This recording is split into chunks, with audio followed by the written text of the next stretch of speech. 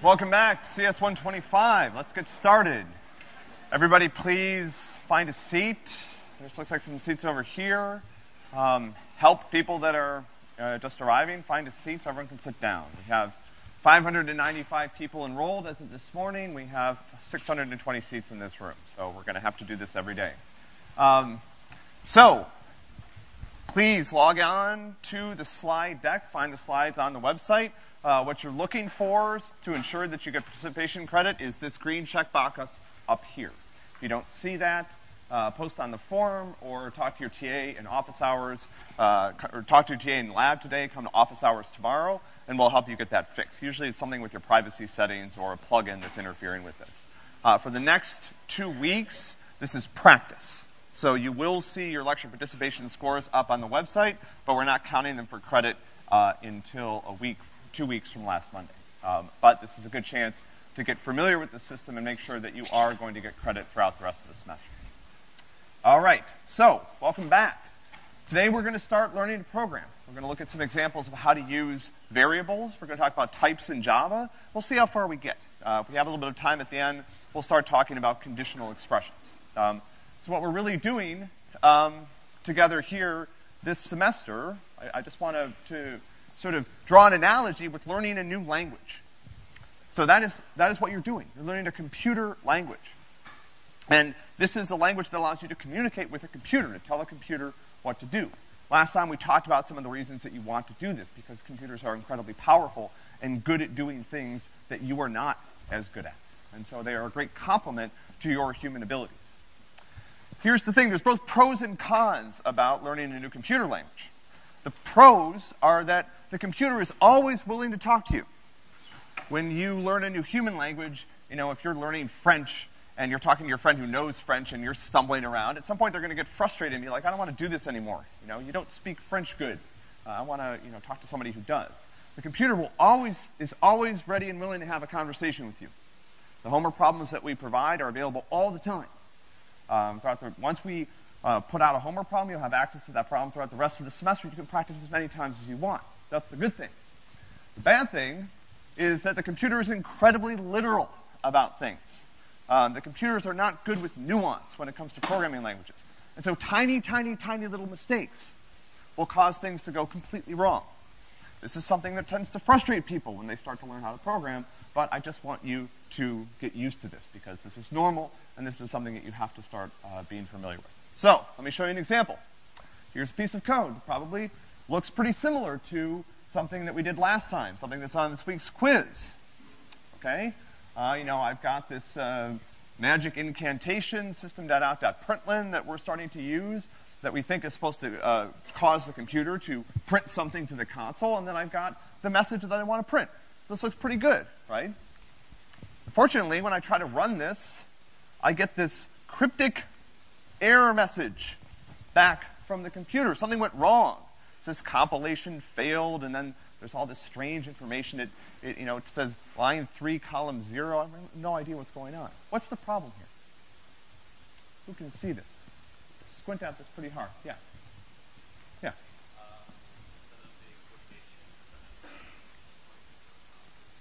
Yeah, look at this. Look at this. It's the problem. In Java, the messages that I pass to this function need to be enclosed in double quotes, not single quotes. And so this tiny, tiny little mistake is the difference between success and failure. This is going to come back to haunt you. Trust me. I hear from students every semester. It's like, I went to the CBTF to take my quiz, and I was so close to getting it right. And sometimes when we look at the problem together, it turns out, I definitely had cases last semester where students came in, and there was literally one character we had to change. That was the difference between them receiving credit on the problem and not receiving credit on the problem. So you're going to have to learn how to look at these things carefully. After a while, you will get good at this. Your eyes will get good at it. Your brain will get good at it. You will start to be able to read code very carefully. Right now, a lot of you maybe didn't even see that.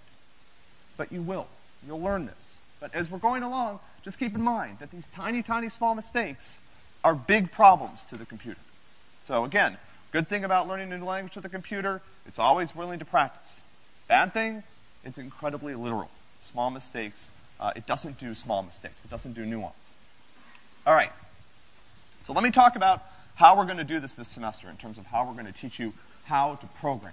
That's one of the things we're doing this semester, and something we're going to focus on pretty heavily for the next couple of weeks, is bringing you up to speed as quickly as we can on the basics of imperative programming so that we can start to talk about more interesting things. Some of the stuff, when we get started, is dry, not particularly interesting.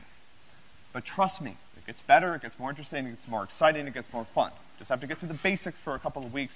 So hang on, we're going to go as fast as we possibly can, and then give you lots and lots of time throughout the rest of the semester to practice. Okay, so sort of like learning a human language, we're going to start by looking at small pieces of code. We're going to look at a lot of code in this class together, particularly in lecture.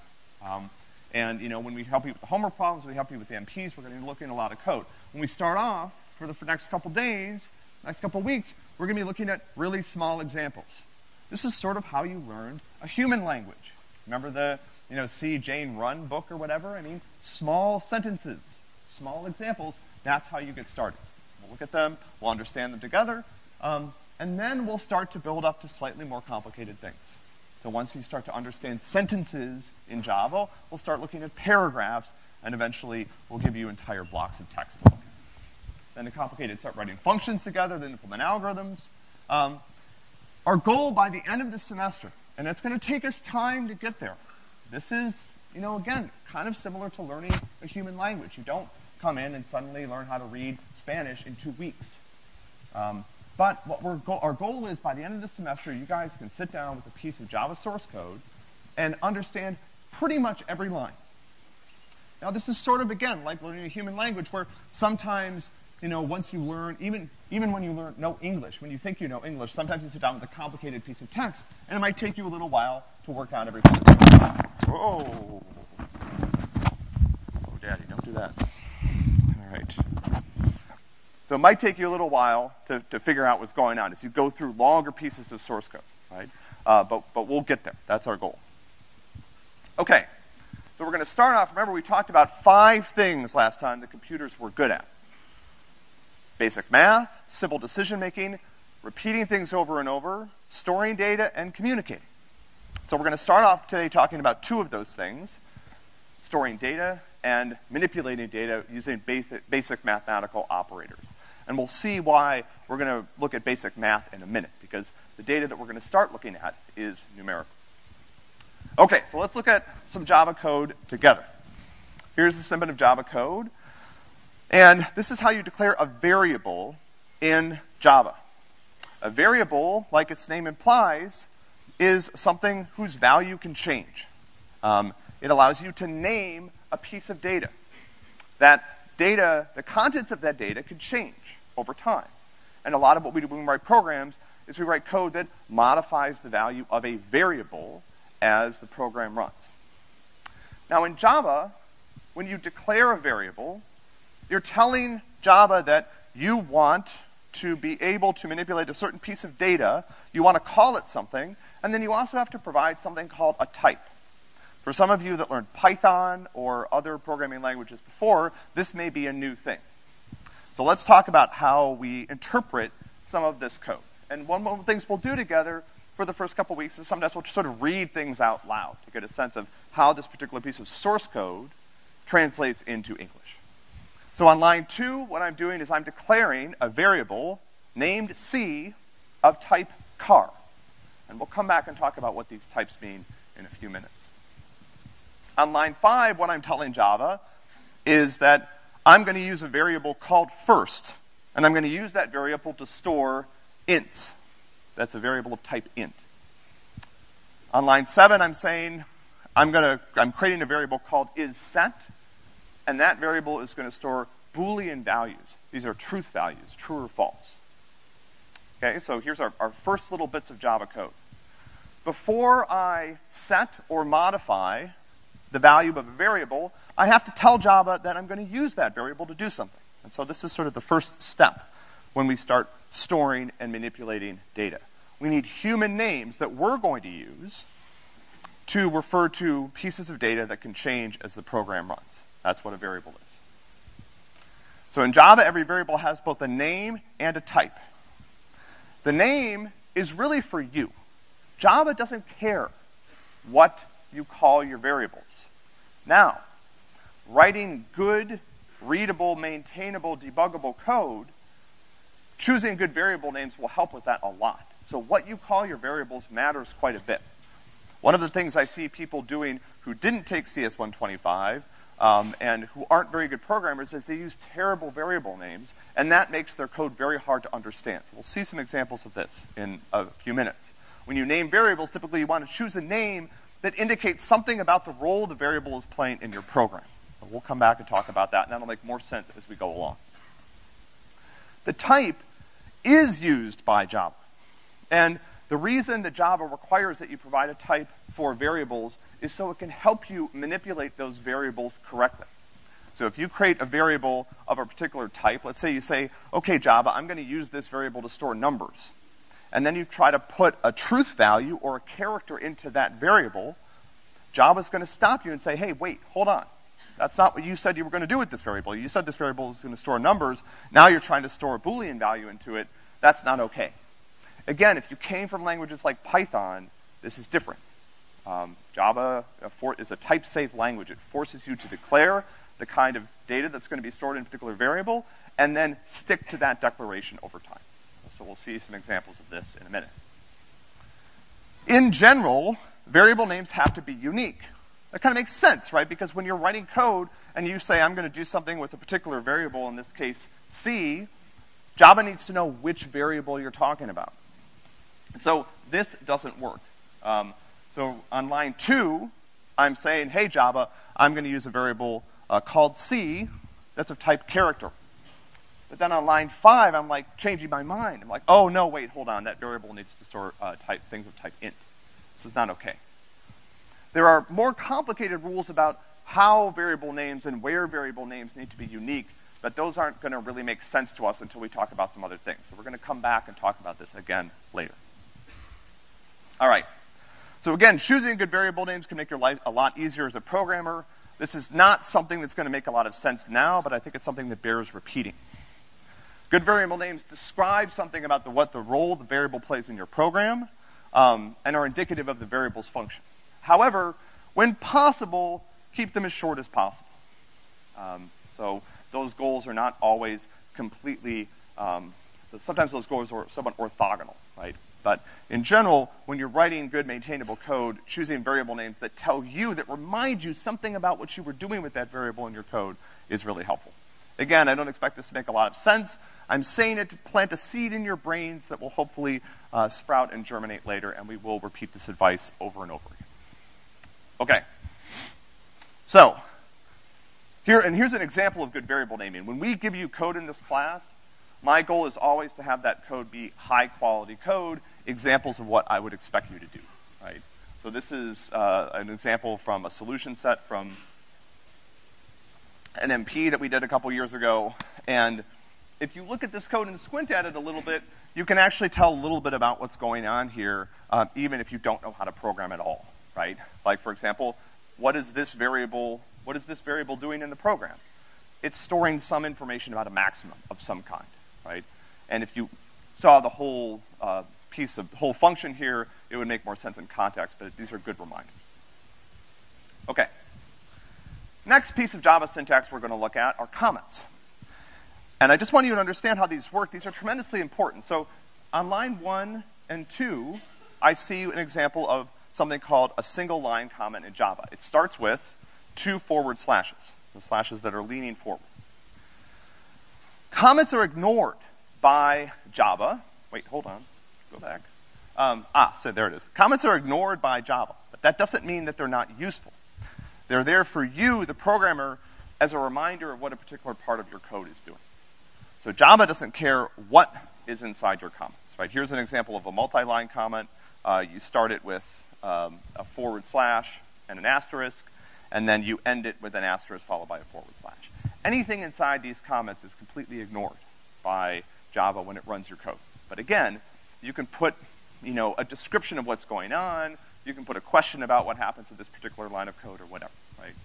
So these are tremendously useful for you, the developer, as you go along. And you will see them in our examples, right? So for example, go back here and look at our example, all of these descriptions of what's happening are single line comments. They start with that the two forward slash. Okay, great. So, let's talk a little bit more about variable types in Java. So Java is what's called an object-oriented programming language, and we will talk lots more about objects later in the class. But Java also allows, and so a lot of data in Java is stored as objects. But Java also allows you to store 8 types of data in what are called primitive types. So these are building blocks to build up more complicated, ways to represent data. A lot of objects eventually, so if I take any piece of data in Java, I can always break it down to one or more of these primitive types. So the 8 primitive types, there are 4 different types of integer. These are whole number values, right? 0, 1, 10, 22. No fractional component. There are 4 different integer types in Java: byte, short, int, and long. The one you see most often is int, but there are 3 others. And we're going to talk in a minute about why are there so many. The second category of primitive types are what are called floating point numbers. So Java also allows me to store data that has a decimal component. So 10.5, 82.6, 72.3333, whatever. There are 2 different types in Java that we use to store floating point values. One is called float. The second is called double. Double is the one that you see more commonly. All right, so we're up to 6. So we've got 2 more primitive types. The 7th is character, char. This stores a character value. What is that? It's a single letter. It's not multiple letters. Java will refer to that as a string. It's a single letter. And finally, truth values, which Java type we use Boolean. So a Boolean can only store 2 different values. A Boolean is either true or false. Okay, so these are my 8 primitive types in Java. I have 4 integer types, byte, short, int, and long, 2 floating point types, float and double, a type that stores single letters, called char, and then a type that can only store truth values, whether something is true or false. All right? So these types, with these 8 primitive types, you might think, going back and looking at this list, you might be like, wait, you told me we were going to manipulate images and work with audio and work with text. Like, I don't see any way in Java to store a sound file, to manipulate a video. How do I even store that information? So, turns out that if you were able to look deep into the memory of a computer as it ran, what you would find is that everything there is represented as numbers. Computer has to, in order to manipulate information, we first have to represent it in a computer as a number, or usually as a series of numbers. And so it turns out that by using these primitive types, and again, usually we don't use one, usually we use a bunch of them. So, for example, a audio file is really just a series of numbers. A video file, really just a series of numbers. Anything that a computer works with has to be represented numerically. How we do that is something that we'll talk about a little bit in a minute and more as the class goes on. That anything that is stored in a computer's memory is eventually represented as a series of numbers. Again, if you could peer in there, that's what you would find. And so it turns out that by building up more complicated data structures and ways to represent data, even from these very, very simple building blocks, we can pretty much manipulate anything that we want. All right. Usually, when we're using a variable, we will start it off initialized to some value. So this is our second piece of syntax. We looked at how to initialize a variable by giving it a type and a name. But frequently, what we're going to do is we're also going to give it a value when we initialize it.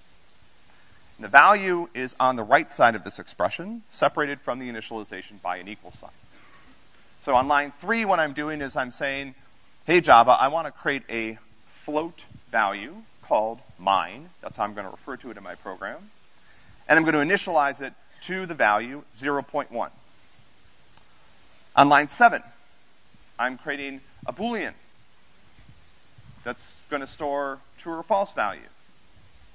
And I'm going to initialize it to false. I'm going to call it is it snowing, and I'm going to initialize it to false. So the initial value it takes is false. On line 11, I'm telling Java I'm creating a variable of type long with the name time since 1979, and I'm initializing it to this large numerical value. So this looks, the left side of this expression looks very much like the way that we declared a variable. The right side is new. Now, one thing we'll come back and talk about this in a minute, but one thing I want to warn you about, some of you how many people here took algebra at some point? I think all of you, okay? So, I was trying to remember things from algebra. I took algebra like in 7th grade. I remember it was really exciting to take algebra because it was like cool. But I was trying to remember like, what did you do in math before algebra? I guess it was just like a bunch of word problems or something. But anyway, if you've taken algebra, you probably got used to certain syntax around the symbol equals. Programming languages violate that syntax dramatically, right? So this symbol is now an assignment operator. What does that mean?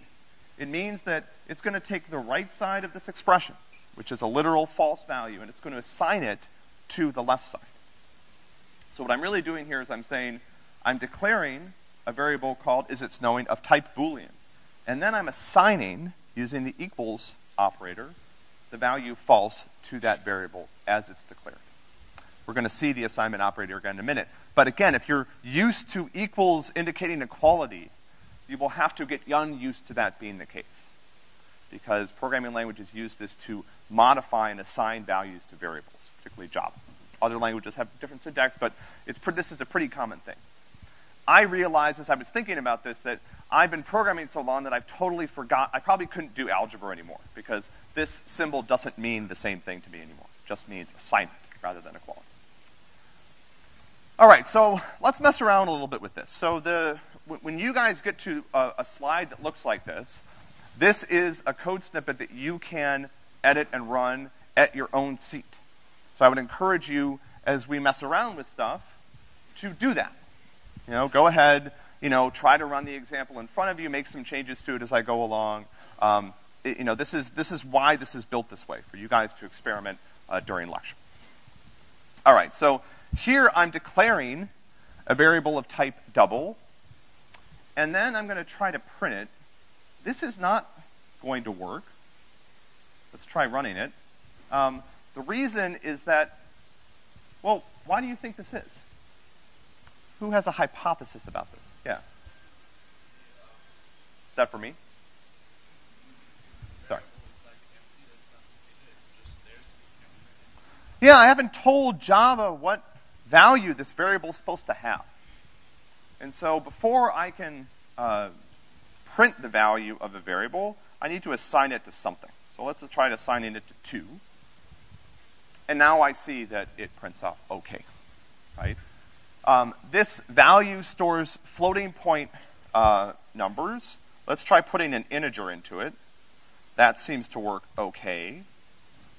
When it's printed, so this is interesting, I'm assigning it something that looks like an integer, but when it's printed, it's printing off with a decimal point. So that's kind of interesting to note. Let's try a different type of variable here. Let's create a character. And let's try initializing that. So here's another example, and I'm going to have to change my print statement to print this letter value. That also seems to work. A common stumbling block in Java that I will show you right here is when I initialize a character, I cannot put that character in double quotes. That will not work. Why is this the case? I don't know. Complain to whoever designed Java. But when I use a character literal, it has to be in single quotes. As long as I put it in single quotes, I'm okay. If I put it in double quotes, what I'm actually doing is creating a string. We will talk about those soon. All right, let's try one of the other, let's try a long. Let's try an int. Let's initialize this to 1024. And then let's print it. That seems to work. Okay. Questions about this before we go on?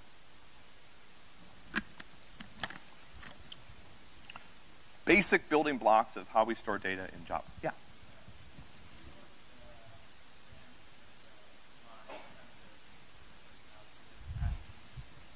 Good question. So the question is, what if I try this?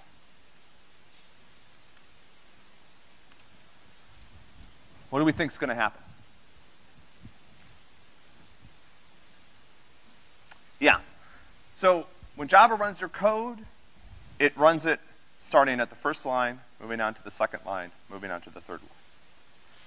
So when we run your code, we run it from top to bottom.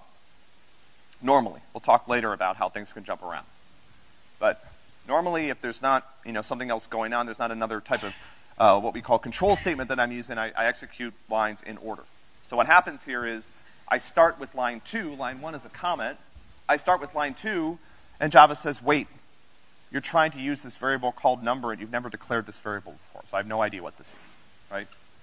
And in this case, the error message that I'm seeing is actually pretty helpful. It says unknown variable or type number. Good question. Yeah, in the back. What does the semicolon do? Great question. So in Java, each statement, we end with a semicolon, right? That tells the compiler, that tells Java that I'm done with this particular state, right? I can actually do things like this. Please don't do this. Well, here, let's do it in the right way.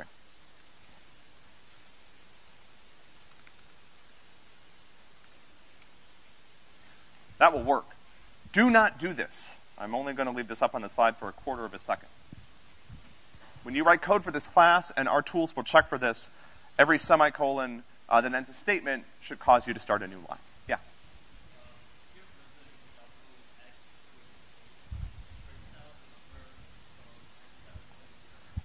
Okay. Someone has tried this.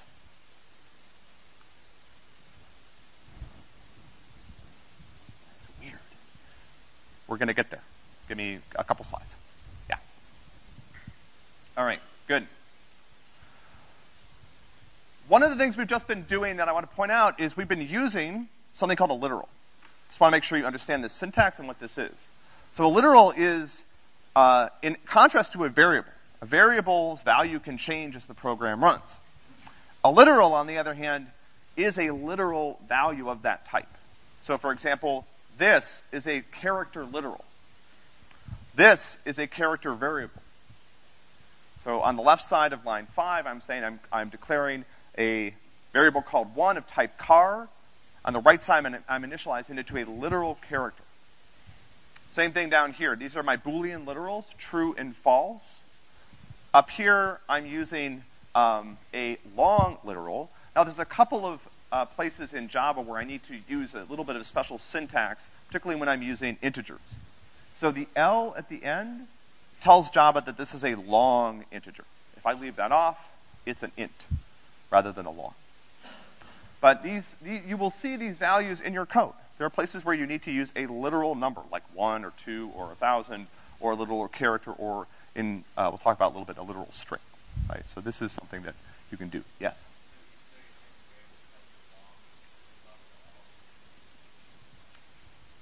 If you leave off the L, I don't think this will actually work. Right? Yeah, it's a good question. Other questions? I saw somebody else with a hand up. Yeah.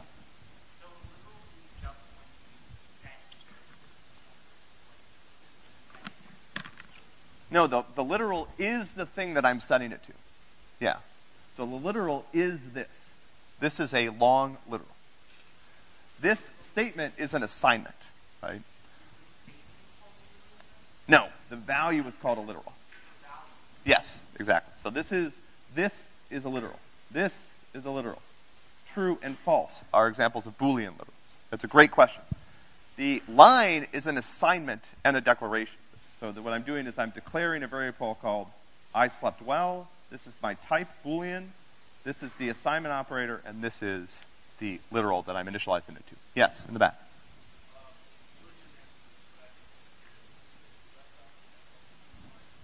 Yeah. If you leave off the L, it's an int literal. Yeah.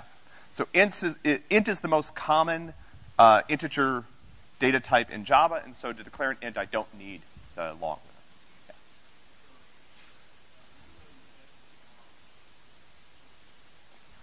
Nope, so this is a long literal on the right. It's a long variable. Yep. So that statement probably won't compile, right? Because Java's going to say you declared a variable of long, but you're assigning it to an int, right? Actually, that's a great point. Let me get there. Yeah. So what happens generally if I try to change the type of a variable, right? So here's an example. On line 2, I've created an integer variable called changing, and I've set it to the literal 10. Then on line 3, I try to assign it to a literal that's a floating value. It has a decimal point, right? So this is a double literal. What's going to happen if I try to do this? Java's going to complain. It says I can't convert a double to an integer. Why not? I mean, why won't Java just do this?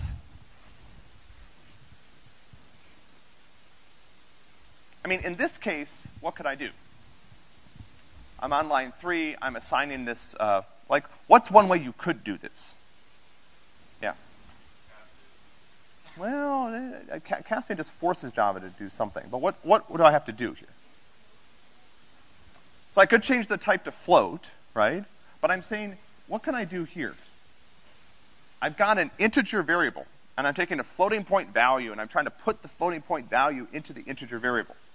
So what do I need to do in order to do this? Yeah. Yeah, I've got to lose the decimal point. So here, you might say that's okay, there's nothing after the decimal point. But what if I had a value like this? Should that be 11? Should it be 10? And so in general, what you'll find is that Java will not do this if it's forced to destroy information. We never want to destroy data. So what Java is saying is, hey, this literal has a decimal component of 0.5. If I assign it to an integer, I'm going to have to lose that component. So I won't do this.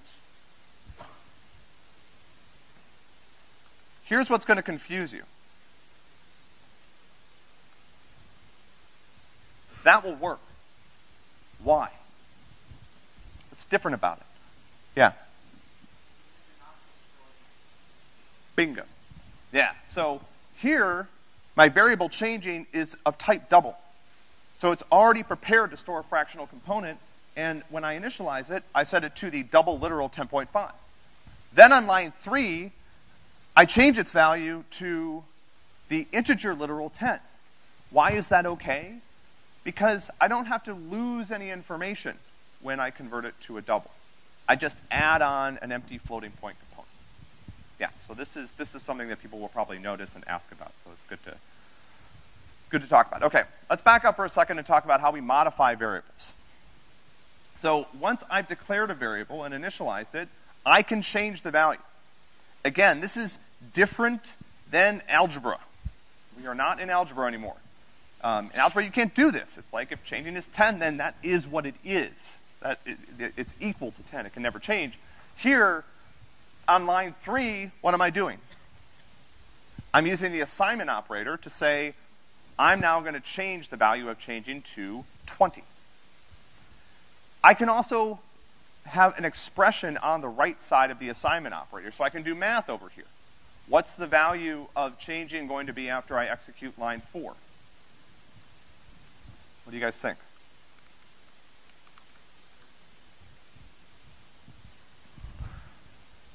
What am I doing here? Let's evaluate the right side. What's 20 plus 10? 30. I assign it to changing. So what's the value of changing now? 30. Yeah. See what happens if I run this? Good. The laws of the universe are still holding. I have some special operators that I can use here that you guys will find quite frequently quite useful. So what do you think this does? Somebody who hasn't answered a question yet today. Yeah. Adds 1, yeah. So this says this is equivalent to, that's the same thing. This is a shorthand because this is a really frequently used operator. So frequently I take a variable and I want to add something to it. What about on line 7? What do you think there? Yeah. Divides by 2, yeah. So this is the same thing as saying changing is equal to changing divided by 2. So let's look at what my result is now. I need to be able to type. Yep. Okay, so this is also a little strange. Let's print off what happens after line 6.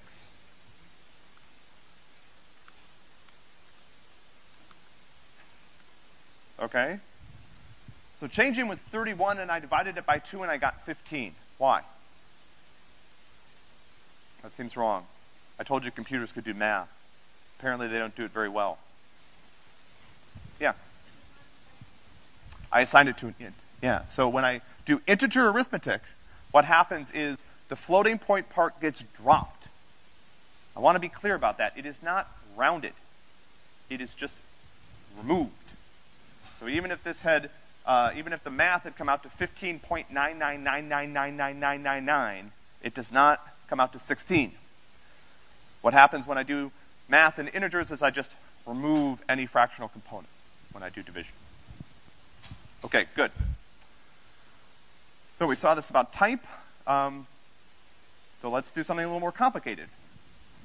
When I assign a value to a variable, I can use the value of other variables. So here, what am I doing on line 1? I'm declaring a variable of type double, named first, I'm setting it to 10. On line 2, I'm declaring a variable of type double named second, and I'm setting it to 5. Now again, if you're coming from algebra, you might feel like line 3 might really offend you, because clearly this is impossible. This is not true. I just said that first was 10 and second was 5. First can't equal second. It's just false. But this is not equality. This is assignment. So what happens? I'm setting the value of first to whatever the value of second is. So if I print off first after line 3, what do you guys think I'm going to see? 5. I've modified the value of first. Now I change the value of second. Now here's something that's important to understand. What's the value of first going to be now? How many people think 20? Because I set first equal to second, and then I set second to 20. So first should now be equal to 20, right? Oh, you guys are good. When I assign primitive values in Java, I copy the value of the variable over at that point in time. So after line 3 runs, first is equal to 5, because that's what the value of second was at that time. If I change the value of second later, the value of first does not change. The value of second changes, the value of first does not. I can do math on the right side using variables here. I'm setting first equal to second plus 10. And I can also declare new variables as I'm going along. So now I have a variable called third, and now I'm setting first equal to second plus third. Okay, good. Again, I want to just point out one more time, just for fun, because this is kind of fun, that this is not algebra. So again, line 2 is impossible. Doesn't even matter what the variable of z is. If you got this on the ACT, it would be like false or whatever. You know, z can't be equal to z plus 1? It makes no sense. This is not equality, this is assignment. So how does the statement get evaluated? Java evaluates the right side of it. Says z was 10, z plus 1 is 11, and I use that to change the value of z.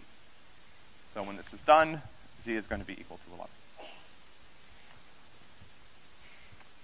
One thing to be careful about as well is that this is not, particularly with assignment, you have to be careful about the direction in which you think about how a statement is executed. It's not English. English, we read from left to right. When I read an assignment statement, it's really more helpful to read from right to left, because that's actually how the computer executes the statement. The first thing the computer does is it evaluates the right side of this assignment expression. So in this case, it's going to say, okay, You told me that you were going to use a variable called first. That's a double. The value of first at this point is 10.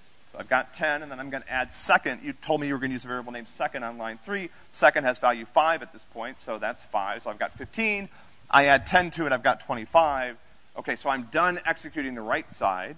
I figured out what I should assign this to, and then I move it to the left. So really what I do when I do assignment is I start on the right, I evaluate everything past the equal sign, and then I use it to assign whatever's on the left side. So when I'm done, first, this variable that I declared on and initialized on line 2 is now equal to 25. All right. So let's talk a little bit about the primitive types before we wrap up today. So what makes these types primitive? What's something that you might have noticed about all of those types that relates to something I told you about computers 20 minutes ago? All the primitive types in Java have something in common. Yeah. So that's true. We can use them to build up more complicated objects. But why are these the building blocks? What's interesting and sort of worth pointing out about all of these primitive types?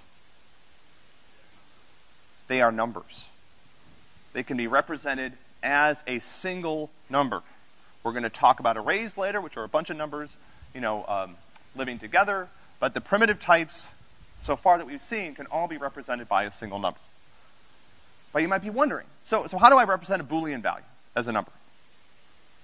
In my code, I use true and false, but what can I do internally? 0 and 1, right? 1 is typically true. 0 is typically, there's something comforting about that. All right, what about car, though?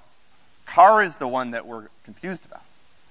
We saw before that it can be represented as a number, because I can actually take a character literal and assign it to a numeric type, which is weird. Why? This is why. Anyone know what this is? This is the convention that we human beings have agreed upon about how to map characters to numbers. This is the ASCII table. So at some point, I don't know when this happened, I should know. I don't know, 50s, 60s probably, when people were starting to work with computers. Someone realized, you know what, we need to have an agreement about what number is equal to each character. And so they came up with this. Is this connected to any fundamental feature of the universe? Is this like a universal law? Like if we find another planet in some other solar system that has intelligent life on it, are they going to have this same table? No, we just made this up. This is just what we call in computer science a convention. This is an agreement about how to represent something. So for example, we've just all agreed that the number 118 is going to be used to refer to the character small v. What's wrong with this, though? Many of you may be looking at this. Many of you may not have grown up in this country. Many of you may notice something about this table. What's missing from the table? Like every other language on Earth, right? Chinese characters, Japanese characters, Hindi characters, whatever, right? And so actually what we've done is now we have a more complete agreement called Unicode that I couldn't show you because the font would be 0 size because it can be used to represent everything. So Unicode allows us to even represent emoji. I can do upside down characters. I actually read something that apparently that if you look at the Japanese characters that I can represent in Unicode, I can represent every single Japanese character that's actually in use. But there's also some characters in there that nobody knows how they got in there because they're not real Japanese characters. There's like 4 of them that apparently Japanese scholars are like, that's not a real character, Like imagine if this was English and there was like something in here between V and W where you're like, I've never seen that letter before, right? Anyway, but that's okay because Unicode allows us to represent lots and lots of different characters. So again, there's no law of the universe that says that we use a particular number to represent A. It's just something that we've all agreed on. Last few notes about types. So you notice that we have multiple ways of representing integers and multiple ways of representing floating point numbers. This seems weird. Why? I've got 4 different ways to represent integers. 4 different types that I can use to store an integer value. Why is that? Anybody know?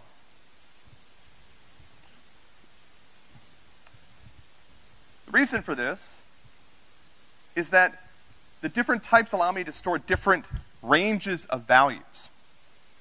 And they take up different amounts of space in your computer's memory. So again, this is not something that we want to be super worried about yet, but it is important to understand what the limits are. Because again, here I'm going to give you another example of how computers can do math, okay? Brilliant. On line 1, I declare a value of type byte called smallest, and I set it to 10, and then I add 256 to it. What should this print? 266. Again, I told you that computers could do math. What's going on here? Yeah.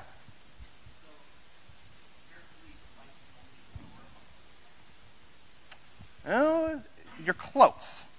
Yeah.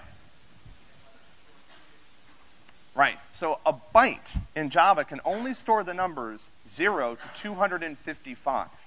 It can't store smaller numbers. It can't store bigger numbers. Actually, sorry, it stores from negative 128 to 127. 256 values. So when I add 256 to it, what actually happens is I start at 10, I start counting up. When I get to 128, I wrap around to negative 127, and then by the time I've added 256 values, I get back to 10. So again, this is not something to concern yourself with yet, but understand that in certain cases, this can happen. Any finite amount of computer memory can only store so many values.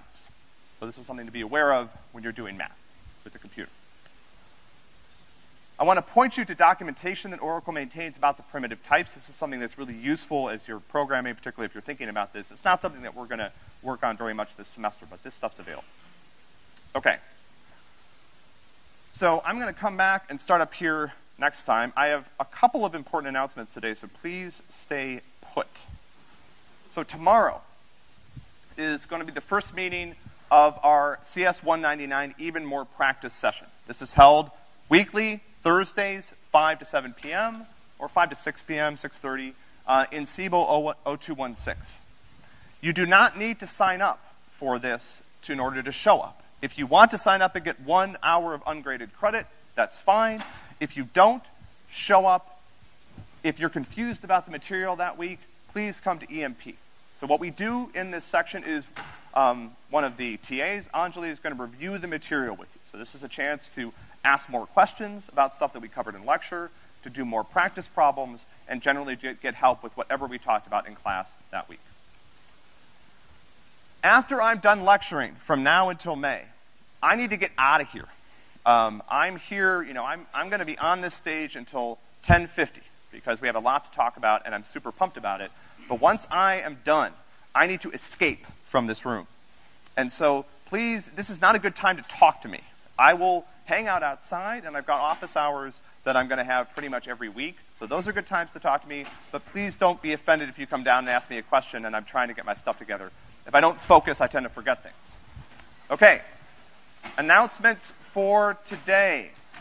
I've got office hours at 11 till 1 p.m. in my office. We have a homework problem out today. Friday, we're going to continue talking about the basics of imperative programming. Labs continue today. Please take the quiz in the CBTF. Office hours start tomorrow, and I will see you all on Friday.